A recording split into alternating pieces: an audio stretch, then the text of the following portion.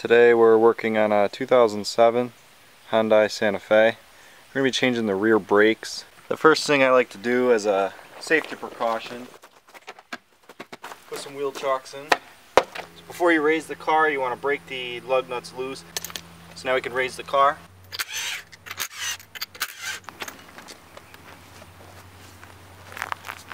So again, the tire's stuck. I've sprayed some PB blaster in between the wheel and the hub. And a few ways you can try to do this. You can try to kick the tire up top. And when you do that, you just want to put a loose lug nut so the wheel doesn't come flying off. And the other way you can do that is if you get behind the wheel and hit the bottom of the wheel with a hammer.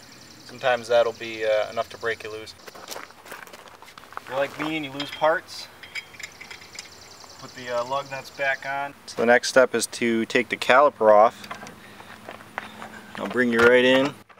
So we're going to be pulling two bolts off the back. There's one up top and there's one on the bottom here. The only tricky part is it's very tight between the spring and the bolt, so you need a smaller socket.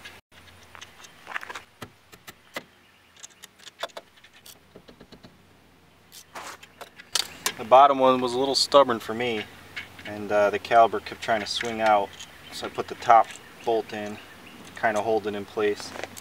So you can see they're not very long. And now you want to be careful when you pull this off, or even when you're loosening it, that it doesn't just fall off and hang, because you can see it'd be hanging on the actual brake line. So you want to put it up somewhere safe. It kind of fits nicely right up here. So now we can actually pull the pads. You can see this one is near the end of its life. I think I know what I'll choose. And yeah, I mean, these probably have another 6 months on them. I'm here now, I got the pads, I might as well change them. One thing I recommend is getting some brake caliper lube. With the lube, you can be as aggressive as you want. Put it down here, put it up here. On the back of the pad you can apply the lube as well. Anywhere where metal to metal is going to be touching. So we can go ahead and put this one back in.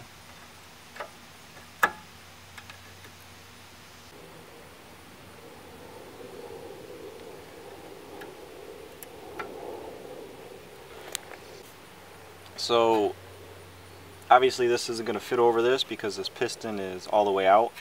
We need to compress it back into here.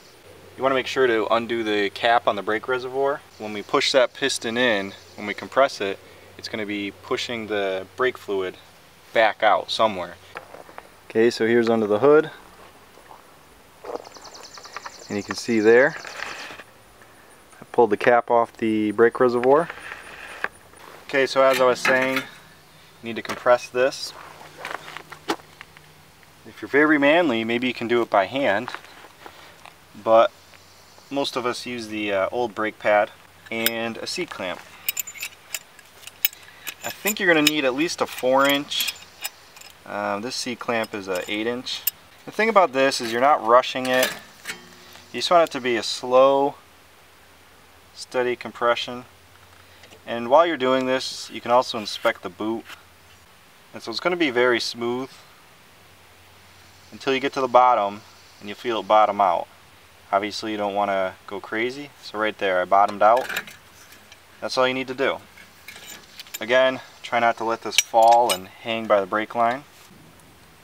Where you had those 14mm bolts, you just need to compress that before it'll slide into place.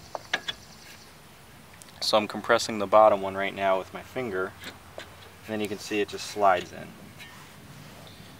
Put the 14mm bolts back in. Okay, now we can tighten these back up.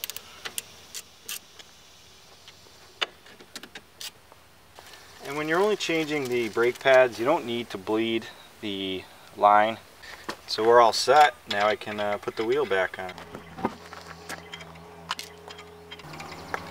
And so when you're putting a wheel on from a 5 lug, you want to work in a star pattern.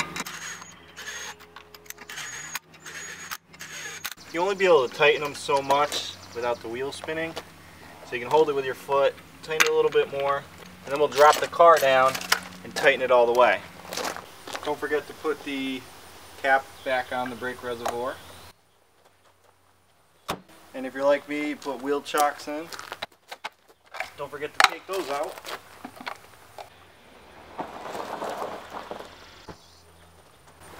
All set, brakes work good.